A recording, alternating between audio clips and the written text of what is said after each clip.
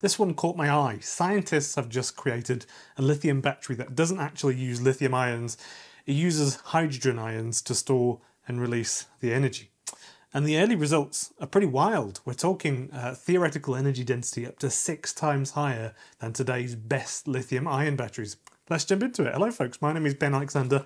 Thank you so much to all of the people on the channel. Thousands of new subscribers over the last week or two. So very nice to have you here. I really appreciate your time.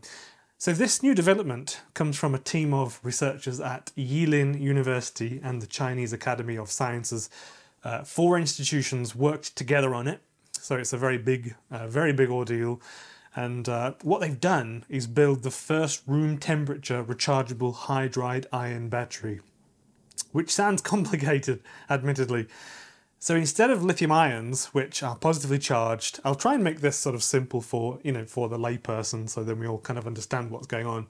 So instead of lithium ions, which are positively charged, this new system uses negatively charged hydrogen ions, and that's what makes it so interesting, because hydrogen ions carry more energy and react differently inside a cell.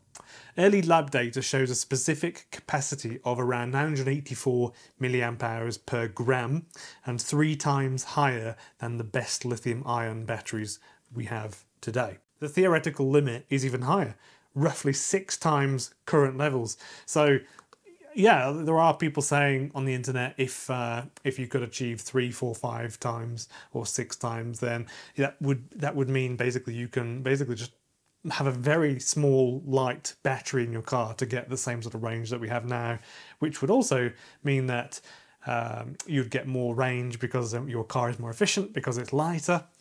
So if you put it into context, if you have a Tesla Model Y today, you can do 600 kilometers. 6 times that energy density would theoretically mean 2,500 kilometers of range. Obviously, it's not happening soon, but it shows there's a lot of potential there. Here's how it works. They built a rare earth-based electrolyte using cerium hydride coated with barium hydride. That coating stabilizes the structure and allows fast hydride ion movement at room temperature. So it's actually the first time anyone managed to get hydride ions to move efficiently without heating the material up to crazy temperatures. That's why this is a big breakthrough at the minute. They even built a small multi-layer prototype cell, and it produced 1.9 volts and powered an LED light. That might sound not very impressive. It's not, obviously it's tiny, but it proves the chemistry works, and they can basically scale that up. So that's obviously the next step in the chain. So this was published on the internet in September, on the 17th of September. Now the science part. In normal lithium batteries, energy is stored when lithium atoms move between the anode and the cathode. In this one, hydrogen atoms gain an extra electron, forming a hydride ion because it's negatively charged. It behaves totally differently, and it's more energetic, and in theory avoids some of the issues that we see in lithium batteries, like dendrite formation, the little spikes that form inside the cell that can short out the cell, and that brings about degradation of the cell capacity. So if you're wondering whether this will suddenly replace lithium, no, that would actually be sodium-ion chemistry at the minute. In the next year or 2 or 3, that will be replacing lithium-ion phosphate chemistry. But there are still big challenges ahead here, because the first prototypes lost capacity very, very quickly after maybe 20 cycles, which is crazy. So it actually it lost half the capacity in 20 or 30 cycles. That's terrible. So early stage stuff. This is obviously a very early prototype, but the capacity in the first place was really, really great. So if they can figure that out, that would be an amazing thing. It does seem like it's fixable though. There is a couple of people in the industry that have said it is a fixable issue. The other challenge is materials. Cerium's a rare earth metal, more common than copper, interestingly, but it's expensive to refine, so large-scale production would need a cheaper path. Still, what is remarkable here is how quickly battery chemistry is evolving, thank you to AI-driven material research. And if you look at the amount of money that was put into sodium-ion chemistry recently, in the last year or 2, almost nothing, very, very small amount of money, and yet it's basically superseding lithium-ion phosphate chemistry, which has been around for a good few years. So these hydride systems have been talked about for decades, but nobody could get them stable or conductive enough. Now, with machine learning models and AI running material simulations, researchers can actually find viable formulas much faster. They can do this theoretically on paper and then put it into a lab, pay some people to figure it out. Remember, the global battery market is in an overcapacity phase right now.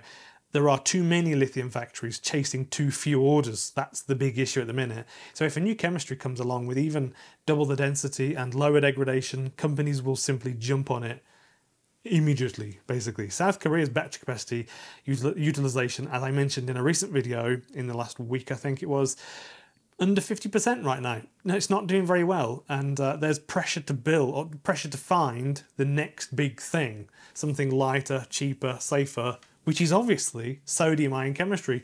If you think back 3 years ago, sodium-ion chemistry was not overly good. It was not very energy dense.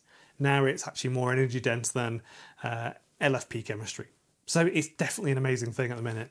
Speaking of safety, this hydride-ion approach also avoids any flammable organic compounds or electrolytes. That means potentially lower fire risk and more thermal stability, a big deal for EVs and grid storage. And I say potentially because there's a bit of a caveat.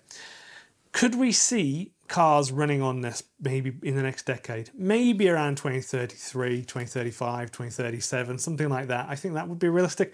Not in the next few years. I think for the next 2, 3, 4 years, it's all about sodium-ion chemistry. That's what we're going to start seeing in the cars we go and buy. Battery research typically takes about 10 years from first proof of concept to commercial product. Even LFP chemistry, lithium-ion phosphate, that was around for quite a long time, many years before really it got invested in and built to a commercial standard. And we started seeing that in cars in 2019, and now I think this year it's meant to be 65% of the cars we buy will come with LFP chemistry. But even if this particular version doesn't make it, something derived from it probably will. It's one of those breakthroughs that opens up a whole new direction, similar to how lithium-ion phosphate started as a lab curiosity and now powers millions of cars. It's a very big deal. So if they can scale it, then we're looking at lighter packs, higher range, better safety, all with hydrogen playing the starring role, not just as a fuel, but as an ion inside the battery itself. If you're interested in this, I'll put some links below, and you should just give it a Google because it's a fascinating topic. I'd love to hear what you think. Would you trust a hydrogen-based battery in your EV, or do you think solid state will reach production first? Let me know in the comments. I read as many as I can. There's actually just too many at the minute. Obviously, I think I've had hundreds of thousands of views in the last day or two. And if you obviously I can't read all the comments, but I do try. And if you're a subscriber to the channel or a member, you get prioritized. So you go to the top of the queue and I see those comments first. I endeavor to always read those. Thank you for watching. Feel free to subscribe. You're very welcome to do that. And I really appreciate your time.